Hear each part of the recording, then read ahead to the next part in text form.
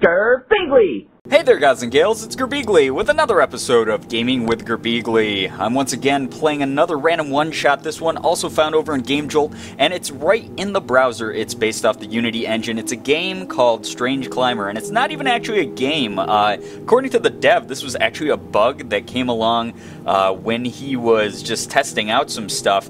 He's building a procedurally generated first-person exploration climber, and most of the constructs that are generated by his engine end up turning into like alien-looking shopping malls or skyscrapers, things that are semi-recognizable. They have ramps, they have facades, like building facades that make a lot of sense to the human brain.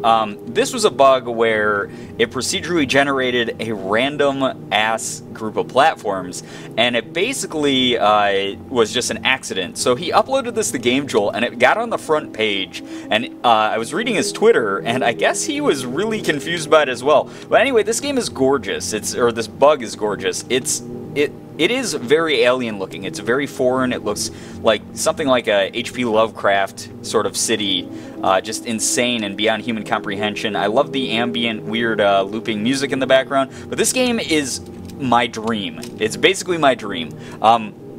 For those of you who know, even in games that don't allow parkour or don't encourage parkour, I try to find a way to parkour. I am the Parkour Master. I absolutely love doing parkour. So this game is completely meant to do parkour. So I'm right in my element right now. Now this game, I did toy around with it a little bit before I started recording, so I'm not doing this completely blind, but since it is randomly generated, sometimes there are dead ends. Like right now, I'm not sure if we'll be able to jump up onto this platform right here, but you can jump pretty freaking high. So, oh no, I bopped my head on it.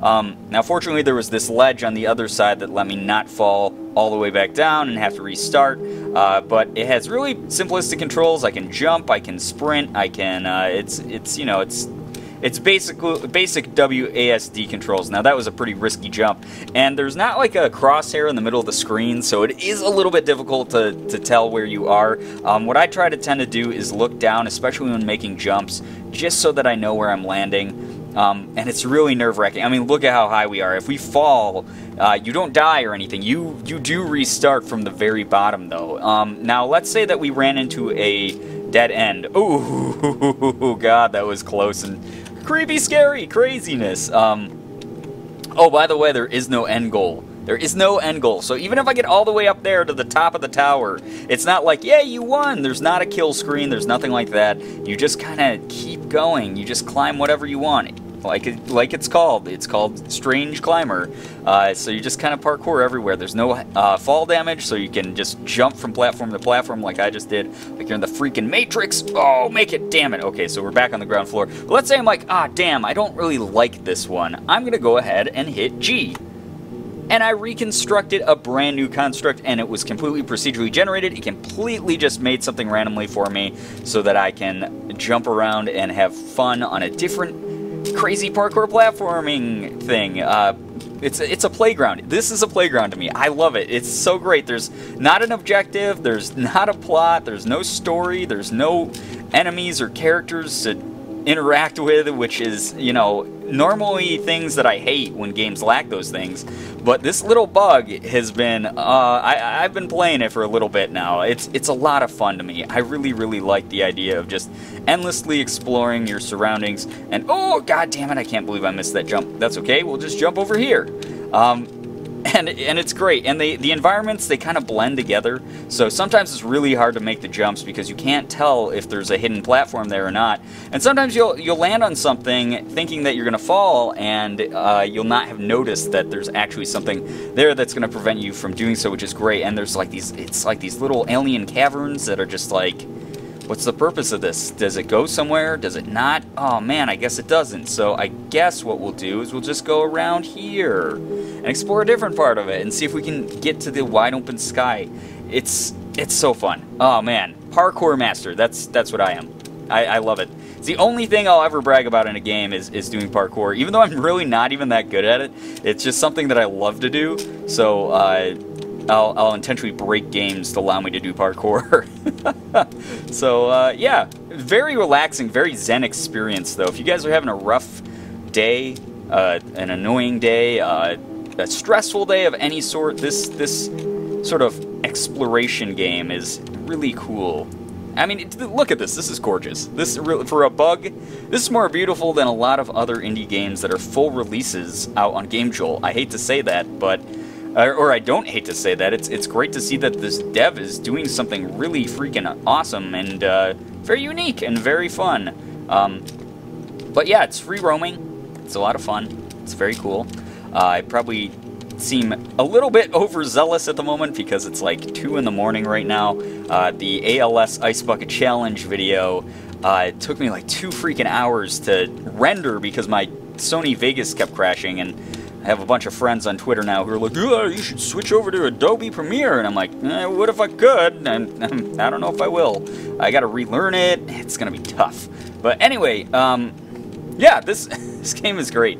I'm not making much progress here. I did last file I started before I started recording. I was, oh god, son of a biscuit. I was really high up. I looked down and I got kind of vertigo from how high I was. Oh god, I went a little bit too far. It's so easy to over or underestimate where you're going. Oh wait, we were this way before. Damn it.